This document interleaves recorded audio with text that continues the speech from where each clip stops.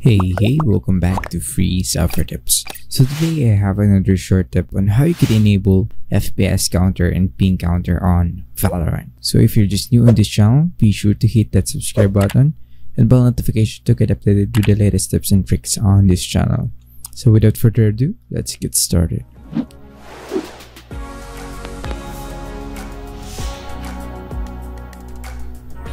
So go ahead and open up your Valorant game and then go to the settings on your lobby.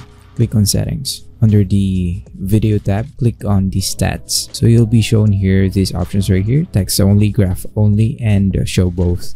So if you set this one to text only, obviously you'll be able to see only a text version of the client FPS counter on game.